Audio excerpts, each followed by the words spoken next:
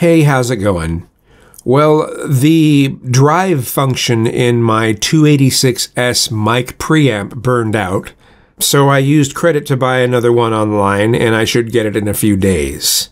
Anyway, I'm kind of taken aback at the number of people who have bought into this notion that migrants are coming for your pets. There's no reasonable proof of this. The story of a woman in Ohio who brutally beat and who brutally killed and ate a cat was not from Haiti. They were a citizen of the United States. I get that in some countries, people have no reservations in eating animals that we would consider here as pets.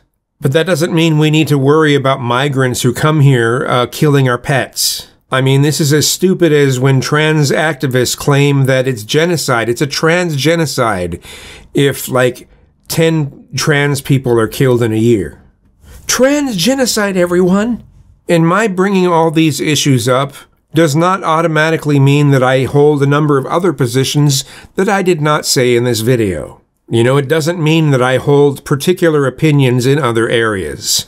I still think we need to punish criminals, and I think that people who come to this country to live should try their best to assimilate into society. If an illegal immigrant commits a felony, they should be deported. Just saying.